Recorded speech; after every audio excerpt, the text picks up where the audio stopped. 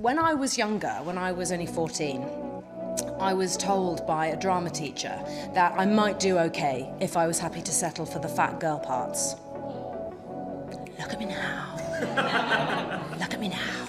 And so what I feel like saying in those moments is to, any young woman who has ever been put down by a teacher or a friend or even a parent, just don't listen to any of it, because that's what I did. I didn't listen, and I kept on going, and I overcame all of my fears, and I got over a lot of insecurity, and just keep doing it and keep believing in yourself, because you shouldn't be doubting. You should just be going for it.